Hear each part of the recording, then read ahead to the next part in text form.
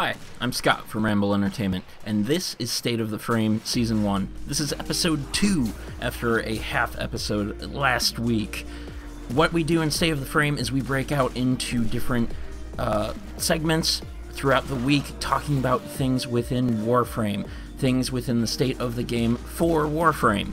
And what we do is we analyze things like anything. We analyze anything that might be being talked about, things that might need to be brought up more in discussion, or things that are doing great and could even stand to be proliferated within the game even more. So, with that in mind, let's go ahead and get into the schedule for this week. Again, Save the Frame is a bi-weekly show. I try to offset myself from the dev streams, so that way if they say something cool, we can talk about it. So, with that in mind, this episode is going to consist of 3 rambles. Again, these are shorter topics, typically under 15 minutes. And then one topic on Thursday, the main topic of this episode. And those are longer. Typically, I try not to make them over a half hour, but I've been going over a half hour lately. So, Monday, we will have Extracting from Survival and Excavation. That's this episode, this segment right here. Then on Tuesday, we'll have Elemental Conditions. Wednesday, we'll have Stealth Conditions. And, of course, Thursday, the main topic is what makes a companion effective. To those of you who watch, thank you, and I hope you enjoy. So, I changed my shirt because I'm re-recording this first ramble, but getting into the first ramble, sometimes on State of the Frame in rambles, I also like to raise questions. And there will actually be 2 questions, one in this ramble and one in the third ramble. And the question I really want to ask is, should Excavation and Survival's endless extraction be changed? Possibly be changed to something that looks closer to, or is closer to, the idea of defense and interception. The reason I want to bring this up is because in DevStream 82, it was revealed to us that there will be, and they've said this, that there will be endless relic missions coming. These things take time in the development process. They can't instantly be there sometimes, especially with a game like Warframe that has this expectation with it that these updates will come to us rapidly. And again, so basically we're going to be getting endless relic missions starting with defense. Defense, in between each 5 waves, will have a screen pop up that will offer the player the opportunity to equip another relic, going 5 waves forward more. And now it was also said that the void traces will scale in 82. Now, don't quote me on that.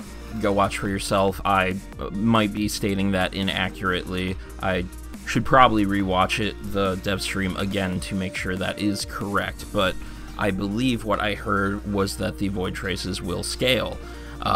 Now, that could also suggest that there would be scaling rewards for endless missions. And that's important because that means that for one of the first times we're starting to see scaling rewards, and also some structures, some of these structures possibly being changed within endless missions, possibly some of the support structures that are already within endless missions. And if that's the case, I can't help but wonder if Extraction should be one of these things too. Now, this has been brought up before on the forums. It's been brought up by others. It's been brought up by myself on the feedback section, and some agree with it, and others do not. However, I do think there are some points here that are important when it comes to considering this. And again, I'm just trying to raise this question within the Warframe community, if possible, to see if some might agree, or a lot might agree, and to just raise a discussion. A good discussion, a critical discussion. So, I want to pull up the graph that this was on DevStream 78 or 79. I seem to be confusing those 2 dev streams lately, but that's actually pretty small. Let's go ahead and make that bigger on the fly. Let me find my mouse. It gets a bit lost in all of this chaos. So It's a bit transparent, but for now we're just going to go right over our background footage. And again, this was 1 week's worth of play that the devs wanted to point to say what people are playing. And of course, this was at a time when relic missions were almost entirely one relic and go to extraction, so often players would not want to place themselves in a survival or an excavation to obtain relics, because those often take more time, although excavations you can do one excavator and just go, which is pretty fast, but nonetheless, if a team were to decide that they wanted to drop multiple extractors, that might get some players stuck who don't want to be, and that's part of the point here, but we'll come back to that.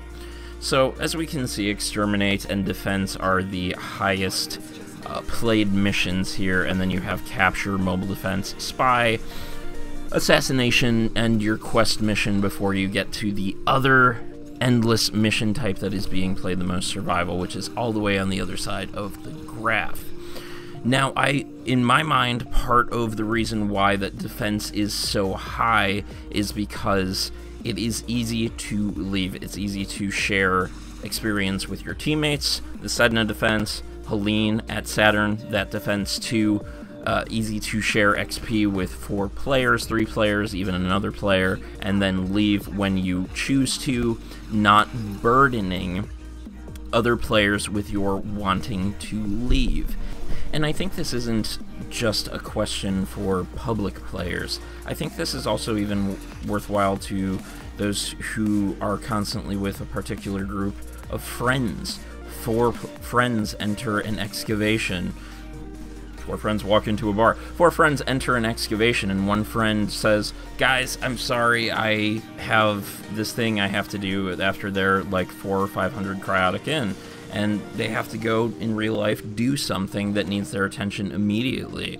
And of course, those friends will likely often say, "Dude, you're fine, it's fine, we'll just come back." But if there was a method for one player to extract without bothering the other players, that would give them the opportunity to simply continue on their way without having to restart the mission. And I think that that is a benefit to them too. Now, I'm not saying that this is an easy endeavor. No, this isn't something we can really judge without knowing what the working within the Evolution engine looks like. That is for the devs to decide whether this is simple or difficult. However, if we're already looking at possibly putting some structures on top of endless missions, like in Defense, where players will be given the opportunity to equip more relics, if we're looking at some of the infrastructure in these missions, I think that this is a thing that could potentially be looked at. Again, I come back to the point that I believe I heard that void traces will scale over the course of Defense missions.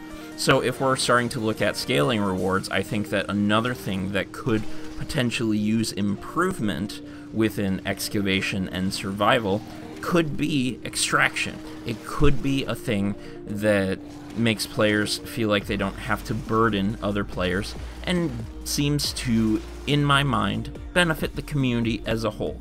So I'm very interested in what you guys think out there, especially those of you who will watch this video, and thank you for watching.